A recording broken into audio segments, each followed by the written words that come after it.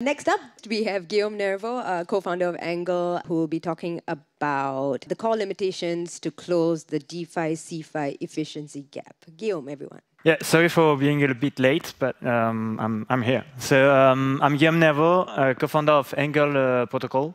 So it's for those who don't know, and I'm going to do a quick intro first, and then we're going to go back to oracles and how we use it at Angle.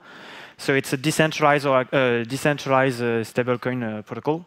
And so we started with AG euro, so a stable euro. And it's just a quick intro about Angle. And so it's the most liquid and has the most volume in the stable euro space on mainnet, and it makes like 70 to 80% of the volume. So it's a pretty large one. And it's available on multiple chains, so we are chain agnostic. So we launch on mainnet, Polygon, etc. And so we want to be present on every chain. So we were exposed to the USDC DPEG and to the Euler hack. And so that's why we came up with the transmuters that I'm going to present shortly, which try to prevent this kind of outcomes that happen during these times.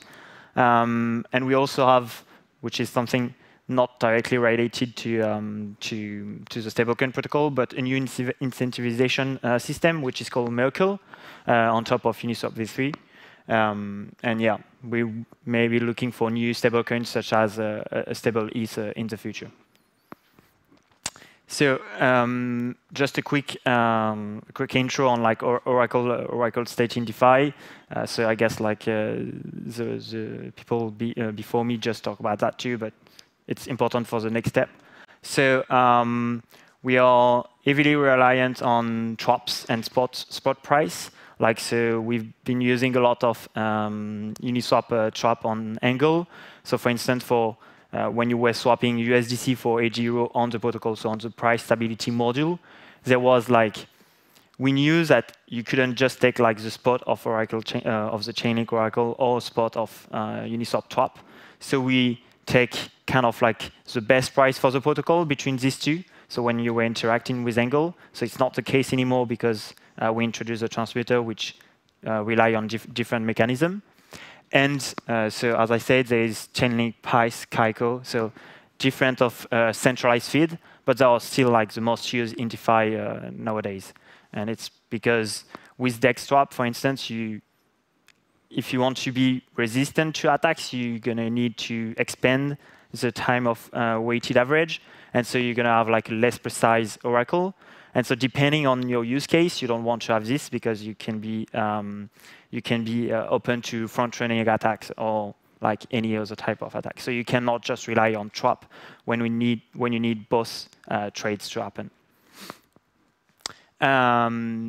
So yeah, and just to continue at that, so most of stablecoins are going toward like a system that is made from a price stability module, so where you can most of the time swap a centralized stable against your stablecoin, and this is done as at an oracle price. So you need like a really precise oracle, but some others doesn't need like to be super precise. It can be like a lower bound or an upper bound, depending on your model. And this is the case with CDP, so collateralized debt position, because not with all the liquidation mechanism, but if you take the liquidation mechanism on Angle or what was on Euler, which is as when the health factor is diminishing, the discount given is augmenting. And so you don't really care to have like a super precise oracle, because if your oracle is just like it's a lower bound of the real price, then you just need to have liquidators that are super efficient, and they will just take the opportunity when there is a 2 or 3% discount. So like for CDPs in general, if your system is well made, you don't need to have a precise oracle, you just need a lower bound on the oracle. So there's really two differentiation, and so it's going to come up also with one of the use cases that we have at Angle in the following slides. So yeah. So as I was teasing you, the transmuter, so it's a price stability module. And we learn from, OK, it's a bit ugly. Don't be scared. It's nothing too complicated. But so just like to have a recap, so what happened during the USDC depeg? So it was 11th of March, like 10, 11, 12, the whole weekend. It was a nightmare, but yeah. And so what happened is that USDC depeg up to 90 cents. And so there was multiple behavior, like in the stablecoin space. There was makers that got full of USDC in their reserve because they were pricing 1 USDC to 1 USD. And so it was cheap for people to arbitrage the market, buy it to 90 cents, and sell it to maker at $1. And so there was an arbitrage loop, and so maker got a lot of USDC in their reserve. So in my point of view, it's not a good thing because it ended up well, because USDC went back to $1, so they just like got a larger share of USDC. But if it went on the other side, they would just have made like 10% loss on every DAI they exited. And so in our case, it was different. It was priced at 0.9, so we were looking at Chainlink feed. And so what happened was the inverse. So people arbitraging us, but while taking a bet because they were saying, OK, so I guess it's not really worth 0.9, so I'm going to buy it at angle at 0.9, and I'm just going to come back after that and sell it back to $1. So in my opinion, I prefer like to have this oracle because you never know what can happen in the future. But it was not enough to protect the protocol against that. And so that's what we try to do with the transmitter. So we still rely on Chainlink oracles, but there is some firewalls on the protocol that like kind of stop trading these assets when your exposure to each one go down or go too up. So basically what is going to happen is you have target exposure for all the collateral. So that, let's say there is stable A and stable B, and you want 40% of your reserve to be in your stable A and 60% in stable B. What's going to happen is that when you're going to trade, and that the protocol is at 40, 60, when you're going to trade, it's going to be cheap in fees. But as soon as this exposure deviates, let's say that now we have 20% of stable A and 80% of stable B in the protocol, the fees are going to skyrocket. So we're going to still rely on a Chainlink oracle. But what's going to happen is just like the oracle will be modified by the fees, and it will just be too expensive to buy it to the protocol. And so that's a really good point to have in your stablecoin protocol, because you don't want to be exposed to the weakest one. And so most of the time, so a PSM is kind of like an IMM. And in an IMM, you always ends up with the weakest assets. And so you need to protect against that. And that's what we do by kind of stop trading when you go over some threshold. And so it's not really like Oracle link, but it's just like, in my opinion, at least for stablecoin protocol, you always will need to depend on these oracles, because you don't want to have a price discovery mechanism or this kind of stuff. It would be an overkill. So you still need to use these oracles, but have like directly integrated firewalls in your system. And that's what we're trying to do. And so backing to that, so there's like 3 entry points in this protocol: mint, burn, redemption. So mint and burn is the classic function that you know with PSM. So you're going to swap at oracle value, but with some modification. So at mint, what's going to happen is you can swap against the oracle value, like the max between 1 and the oracle value. So let's say that USDC is at 0.9. The system will only trade it at 1. So you're going to bring 1 USDC, you're going to get one AG euro. And so, sorry, it's the inverse. You're going to bring 1 USDC, you're going to get 0.9 AG euro. And so that's a good thing. And on the burden side, what we're going to do is take the mean of the price of all the assets, so the mean of the price of stable A and stable B, and 1.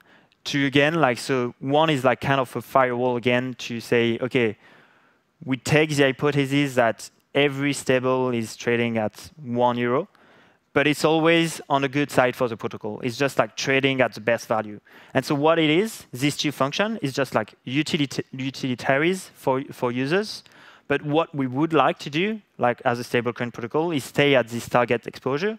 And so you would use the function redemption or like deposits, which is kind of the same thing as an ETF market. So like a primary ETF market is you need to bring all the asset at once and deposit at the target exposure. So you're going to have to bring 0.4 of stable A and 0.6 of stable B to get 1 AG euro. And this, if there was no mint and burn function, if you were only using redemption and deposit, you will know for sure your exposure at all time. You will know for sure it's at 40% of stable A, 60% of stable B. And then your user, like user of AG euro, will know for sure that even if there is a black swan event, even if USDC goes to zero or totally zero, you're going to be sure that it won't be just like swap all in USDC and you still have like this 60%. So it's just like reducing the overall risk. So you may be exposed like to more stables while we will keep it like close to what kind of table we're going to accept. But it's a good protection. And so, yeah, mint burn more utilitaries because you don't want people like to come and get with 10 different collaterals your stable. It's not user friendly. Nobody wants that. So you just like do these two functions on top. Yeah. So I had example after that. Yeah. So let's say stable A is at 0.95 euro. You're going to meet 0.95 AG euro with 1 euro A. If it's at 1 euro, 1 AG euro. And if it's above, we don't care. We don't want to buy your stable, like your centralized stable to 1.1 because it doesn't make sense. There just must be something weird on the market. We don't care. We're just going to buy it at 1. And on the other side, so again, if euro A is at 0.95, euro B at 1 euro. If you come and burn 1 AG euro for some euro A, you're going to get 0.95. And same thing is happening if it's the euro, like the stable B, that is at 0.95. So it's just like being super cautious about when trading and just let the arbitrageur use the redemption and deposit function when this is happening. OK. And so what is really nice about the redemption is that you don't actually need any oracles because you need it to compute the collateral ratio, but computing the collateral ratio, so collateral ratio is just the sum of all your collateral in value divided by the number of liabilities, so the number of stable you have outside. And so you cannot deflate it, you can always just like increase it. And so what is happening is that as you're only giving proportion, you don't need to have the value of it. It's just like if someone came and just like redeem 1 AG euro and currently proportion of 40 and 60%, it's just going to get like the 40 and 60%. That's it. So you don't need to know what is the value that you give. Maybe you just gave him like 0.2 because the two stable are like just like dumped totally, but you just give proportion. So that's the cool thing about that is just being dependent on oracles, but have like firewalls to just, OK, if I want to stop trading, or if any user wants to go out, he can, and there is no bank run possible. So yeah, so I think I'm just going to skip that because it's not super important. It's just like some example of exposure. And I want to talk about Curve LP tokens after that. Yeah, donc yeah. OK. So du coup, CDPs. CDPs, how does it work? So you have an else factor, so you deposit some collaterals, and you have some debt. So this is the value of else factor. And so as I was saying, the way the liquidation works is that the lower your else factor is, the larger the liquidation discount the liquidator will get. And so we only need a lower bound on the price. And so that's the use case of curve LP tokens.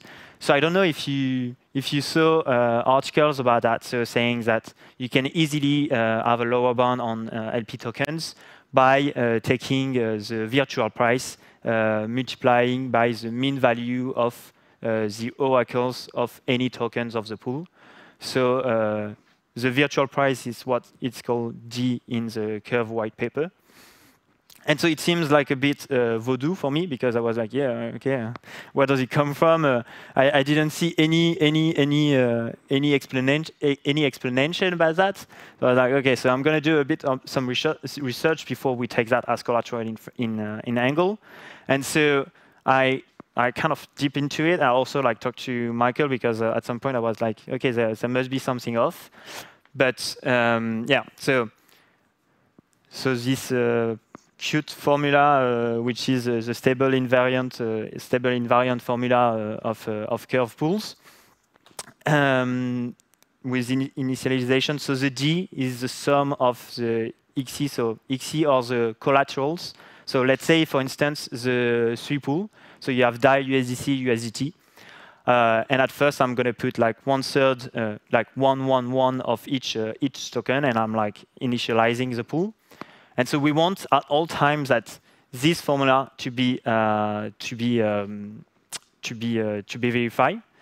So first, what can we see with this formula is that D is not manipulable via swaps, because when you do a swap, you don't touch the D, but you want still that this equation holds.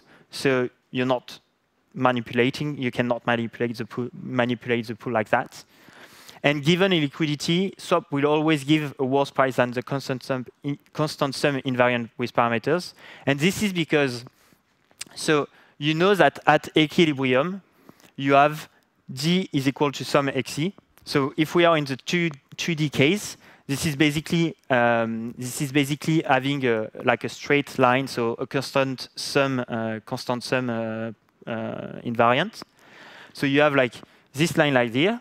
And you know that when x is equal to y, you know that this is equal to d. And so it just gives you like the curve is always below the curve y equal d minus x is always below this invariant stable swap invariant. And so if somebody trades, you're going to know for sure that the value that you will get here is larger than D. And so it's like super important, because when you price the pool, you say, okay, so my price is like D divided by total supply for multiplied by mean PI. And so basically what it means is that if the curve was a stable sum, you will be on this side.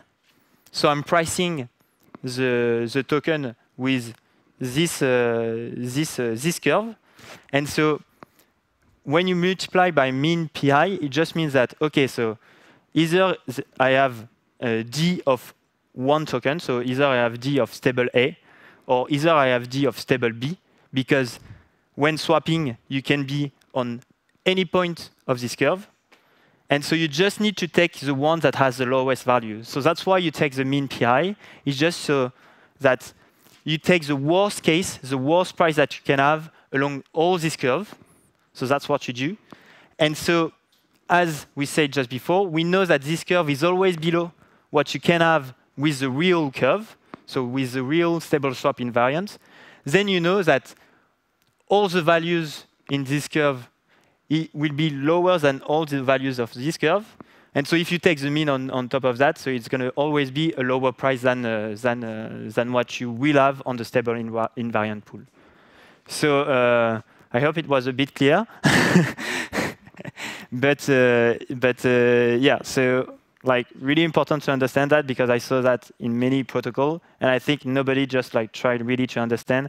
And I guess it was only Michael that was doing like the computation at his home, and so he was like, yeah, it's working, yeah, and everybody say, okay, yeah, it's working. Like I feel like even the code also of Curve, a lot of people are doing that, and so maybe not that good. So yeah, that's it. That's what I wanted to present. And so just like a quick use case of Euro, and just like to, if you want to follow also Angle protocol, so we're gonna launch with a transmuter in like 2 weeks. And we're gonna accept off-chain assets too. So it's not only like stable A, stable B. There are gonna be like kind of bonds like backing AG Euro. So yeah, thanks.